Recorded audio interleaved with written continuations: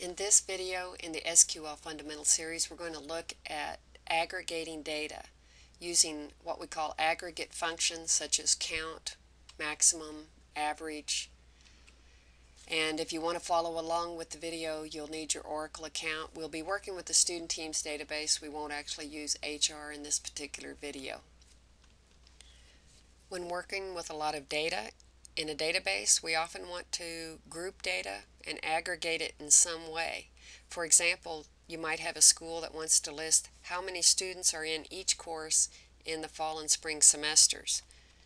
So we're not looking for individual student data, but we want to look at the year 2010, for example. We want to look at the fall semester, look at the English 301 course, and find out how many students are in or were in that class.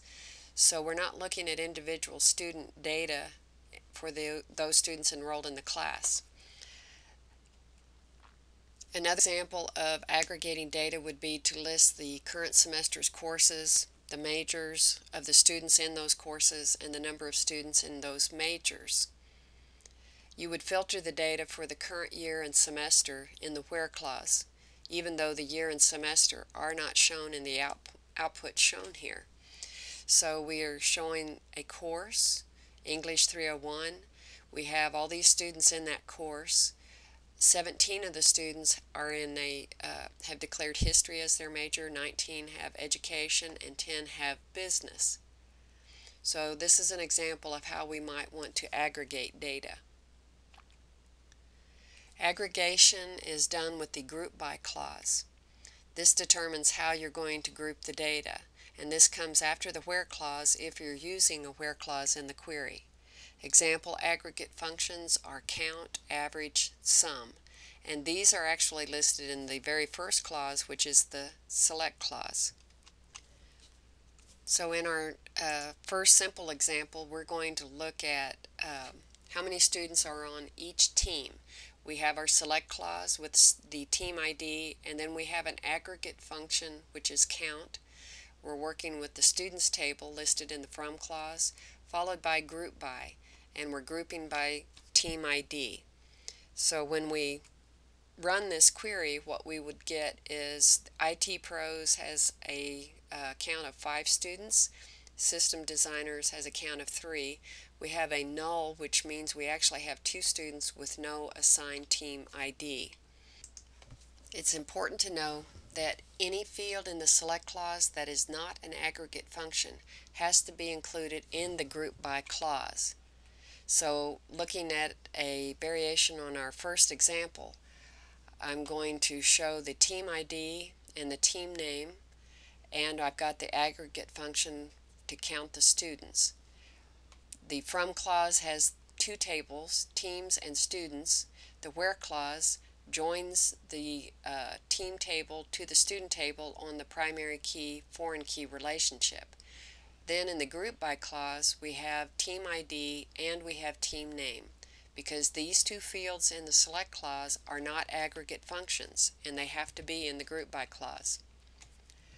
And so we run that query and we get the results. Now we're showing team name, and we have IT Pros with the 5 students that we saw in the previous example.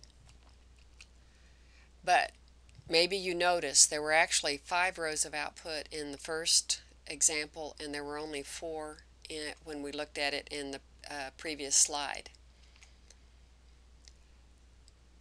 What this is showing you is that if you have 2 tables joined together and there's data in either one of the tables that's not related to data in the other table, then that data in effect drops out or disappears, if you will. This is not an error. This is just something that you need to be aware of, and we will talk about how to deal with that when we get into the advanced video series. But as we see here, we have the null, which shows that we have 2 students without a team. And then when we run the second variation on this example, where we use the team table along with the student table, we do not see those 2 students. We also actually have teams for which no students have been assigned, and they don't show up here either. Let's look at some other aggregate functions. Let's look at student evaluation scores, doing an average, a maximum, and a minimum. But before we do that, let's review the data model and see what tables we need. We'll need to work with students and evaluations, and we're going to join that on student ID to evaluatee ID. There's another relationship which joins student ID to evaluator ID, but we're not going to work with that. We will also work with the eval item scores, and we'll have to join that to evaluations. So here is our example where we're going to calculate the average, the maximum, and the minimum. So in the select clause, I've listed student, team ID, and eval item ID, and then I've added the average function, the maximum function, and the minimum function, and we see the results below. I also have the join clause, joining students to evaluations, and then taking that subset of data and joining it to eval item scores.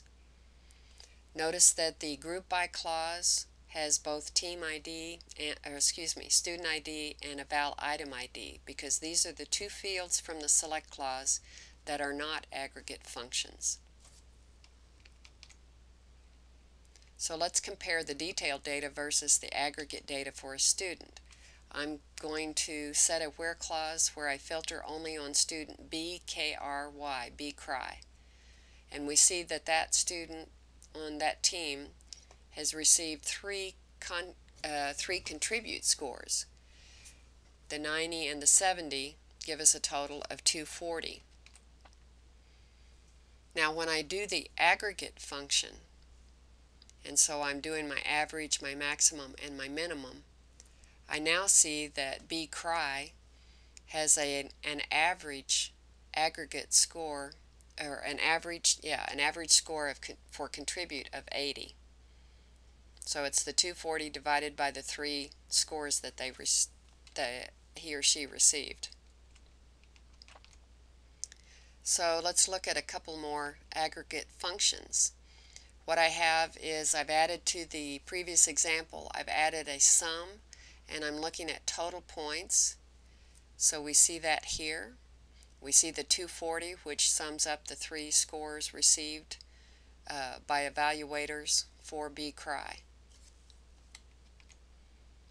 I also have a count distinct, and the count distinct is a way to make sure that if you have the same data showing up in more than one row, that that particular data item only gets counted once. So count distinct is something you would use to make sure that you don't count the same basically the same data more than once. So this is showing the number of evaluations. Just as a simple example, let's switch over to SQL Developer, and I'm going to do select count, and I'm going to count the foreign key field in the students table, and I'll call that team count from students, and I'm going to run that query. So that, even though I might look at that and think I'm going to count team ID uniquely, I'm not. I'm seeing actually that there are 13 students, and so every row, every team ID, however many times it repeats, is part of that count. But if I add distinct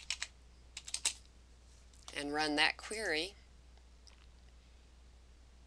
then I see that I actually only have 4 teams in terms of team IDs in this.